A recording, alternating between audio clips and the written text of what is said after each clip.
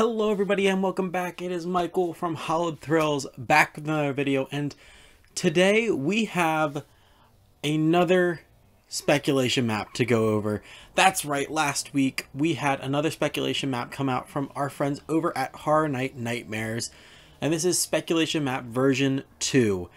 Now there is a ton of changes as we expected between the last map and this one.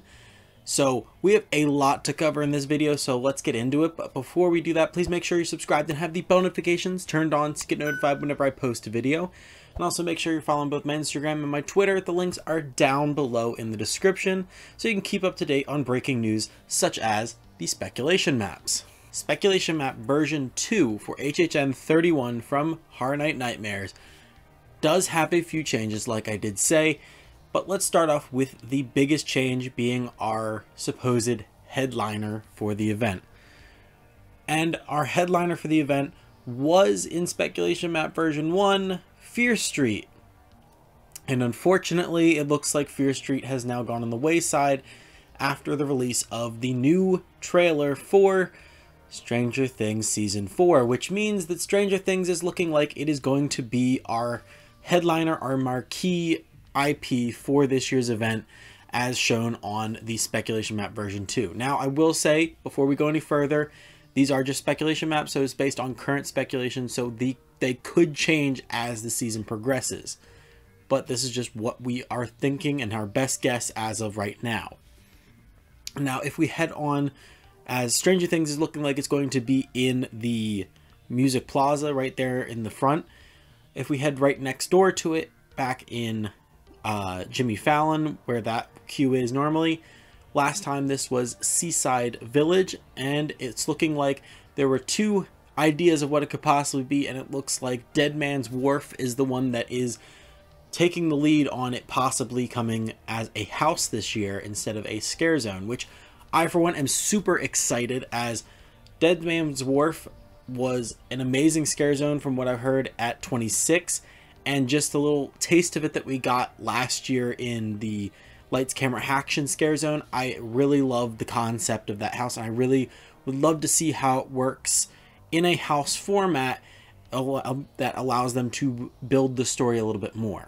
Let's talk about the next house, which is what is replacing Fear Street as a location on the map, as this is the back left of the street where Tooth Fairy was last year, and this is looking like an original that as of right now all we know is that it is a bug themed house.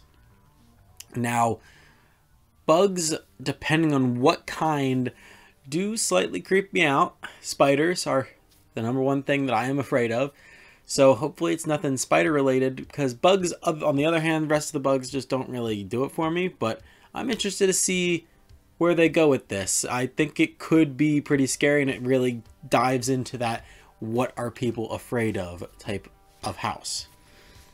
Now moving right next door to it, where Icons was last year, is where Universal Monsters The Mummy versus the Wolfman got moved to. Now this location, there hasn't much hasn't changed with this. It just is the exact same name, and it just has changed location. So we're going to move on from that.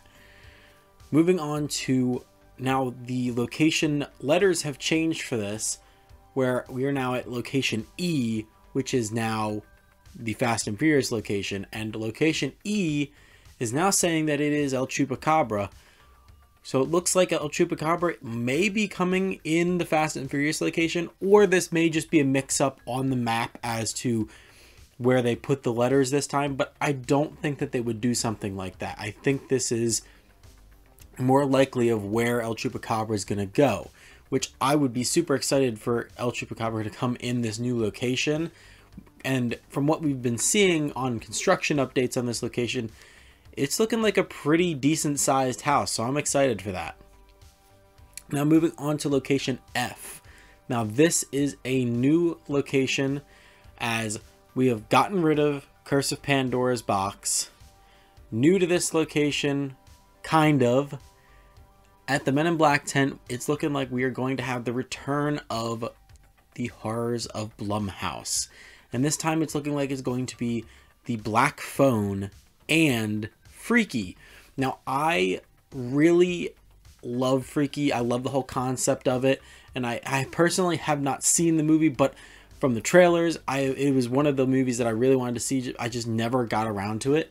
And then The Black Phone is one of their newer movies that is coming out from Blumhouse that does look very interesting, and I would love to see what they would do with it in a house. But it does make sense that they would be putting Blumhouse in the Men in Black tent, as this is the location that it's been at the other 2 times it's been at the event. Now, moving on to the only thing on this map that has really stayed the same, and that is underground creatures. Still nothing has changed with it as far as the name or what else we know about it, but it's still in the exact same location where Wicked Growth was last year. But speaking of Wicked Growth, in the location directly next to where it originally was last year, where Puppet Theater was last year, we're rumored right now to be getting Wicked Growth 2, which I'm interested to see why they would bring back something that was, I mean, it was a hit last year, but I don't understand why they would bring it back so soon. It just does not make sense to me. So I'm not entirely sure if this one's going to stick around, but don't get me wrong.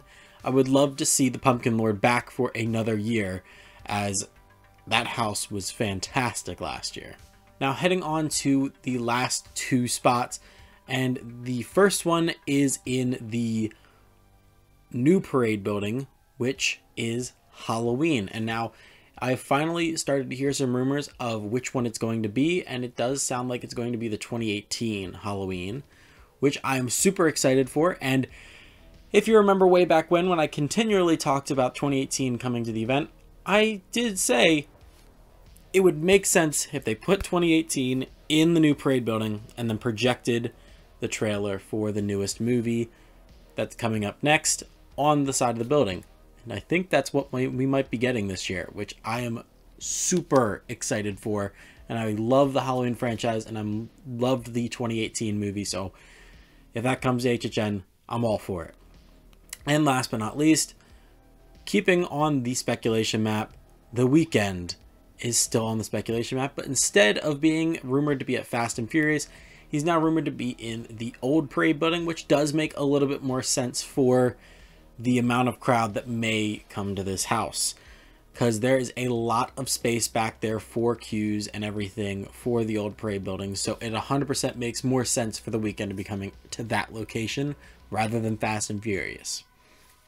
Now, the only other changes that are on the speculation map, starting off, we have our second show, which we knew Halloween Horror Nights, when they announced tickets and dates, did say that there was going to be a second show, so that did make an appearance on the map, and it is rumored as of right now to be in the Fear Factor stage, so nothing's changed as far as locations for that.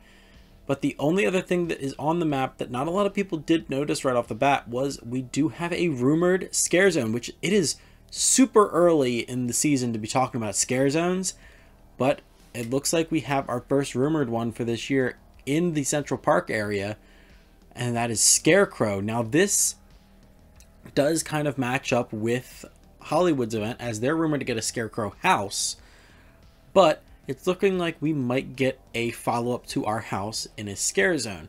Now, a lot of people are saying, I don't know how this is going to work, because a lot of history says that houses that go to scare zones don't really do as well.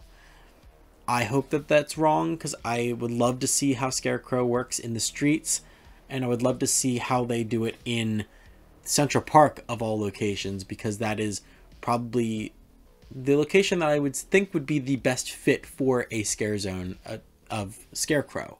But that is all we have for Speculation Map version 2 from Horror Night Nightmares over on Twitter and Instagram. Go check them out if you haven't already, and just keep up to date on all of the new speculation maps that are coming out in the future. But as always, I'm Michael, this has been HHN, and I'll see you guys next time.